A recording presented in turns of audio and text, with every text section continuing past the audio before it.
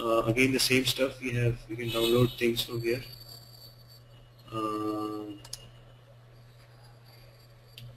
Give me 1 second. So this part again I have done it.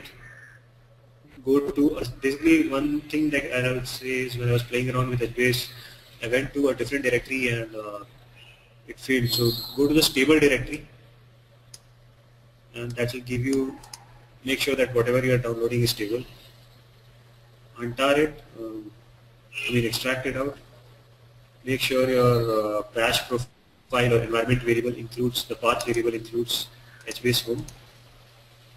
So now we'll execute these commands and see how far we can go this. So here you don't have to create any directories like we had to create in Drive. Basically untar it, put it in path, and I think Hadoop should be running anyway. So we'll try to execute these 3 commands. HBase,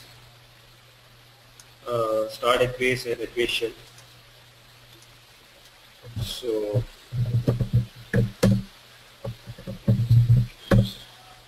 this basically lists all the commands that I can run using HBase. Now the next thing I'll run is I'll start HBase.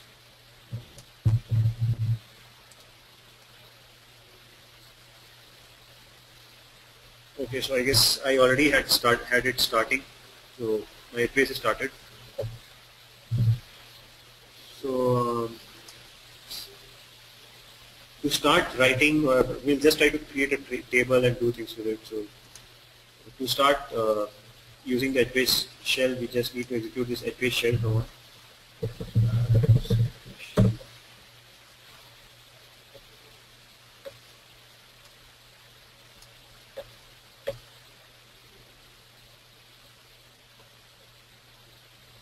So now we are in the HBase shell. Now what we'll do is we'll try to just try to create a table called table1 and with a single column family called data. So this data is nothing but a column family that I'm predefining when I'm creating a table. So this basically is the DDL command that I'm, data definition language command that I'm trying to run. Let's run this.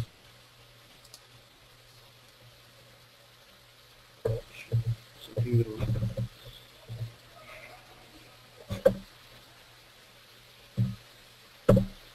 Sorry.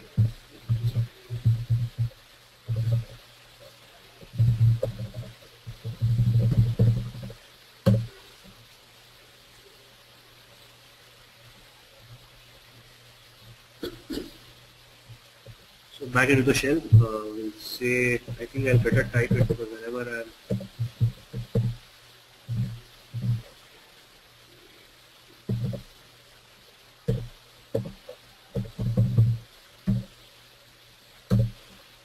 this doesn't require a semicolon unlike your SQL.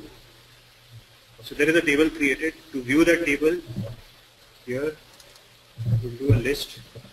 This will list all the tables in the user space.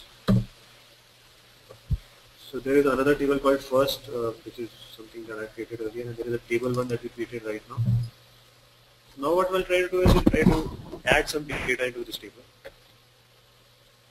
So we'll execute this command. Hopefully this copy paste will work.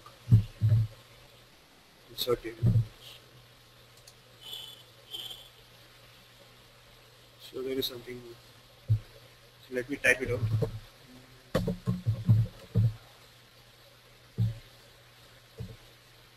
So what I'm saying is put into the table table1, create a row called row1.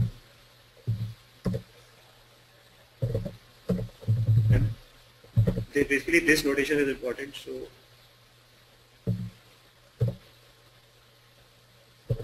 let me type it out again. So what this line does is, for the table, put data in table1 as row1. For the column family data, which we defined here, assign a value of value1 to the column 1. So data :1 basically means column family column. So my column family is data, which is predefined, and I'm creating a column here on the fly when I'm inserting the data with the label. It's called a label, not a name. So the label of the column is 1 and its value is value 1.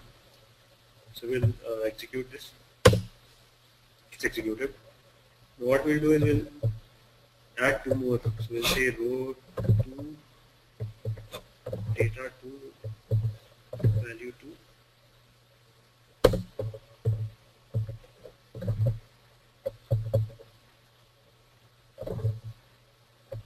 I hope it's clear. I mean, I just trying to add 2 more rows. So row 1, row 2, and row 3. Now I want to read back this table. So I'll just say scan table 1. So scan table 1.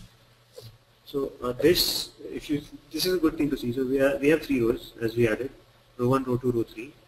Now the column plus cell combination is column is data colon 1. So a column is identified by its column family and its label. The column family is data and its label is 1, so data 1. Now as I was speaking about, there is versioning in HBase, so all the data is versioned. So HBase automatically puts, the system automatically puts a timestamp to this data value 1. I'm sure this timestamp is the number of milliseconds since 1970 first January or something, which is the epoch time, and it puts a timestamp for each of the cells basically. So every piece of data has a timestamp. So then now suppose I want to remove this table, I have to disable it, drop it, and then I can do all of that. So let's do that. So first I have to disable it to, okay, I don't have test, I think it's a mistake, so it is table 1.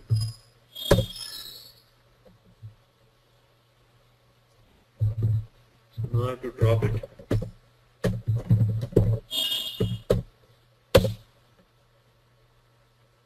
So I have dropped the table. To check whether my table exists or not, I'll just do a list, and I don't see my table here. So the last time I did list, I had first and table. So now we can stop HBase using stop HBase.sh, which is a daemon available in the HBase bin directory. Yeah, who uses HBase? We have all these big giants: Adobe, StumbleUpon, Twitter, Yahoo, Facebook, many more. But these are the big guys who use HBase. Some resources, and that same book is pretty good for HBase and Hive both. I have found it pretty useful. There is Hadoop in action also, which is good examples for HBase and Hive to get started. So obviously all of this I was running on a single data node. It was not running on a distributed setup, but that can be done. But for demonstration purposes and trainings, it's better to run it on a single node. This particular link is very good to understand how data is organized in HBase. I mean, it helped me understand it pretty well when I was going through it like one year back. Please go through this link. This is one of the best blogs about HBase. Simply put, how column family is column and what does sparse mean and all that. This will help you a lot.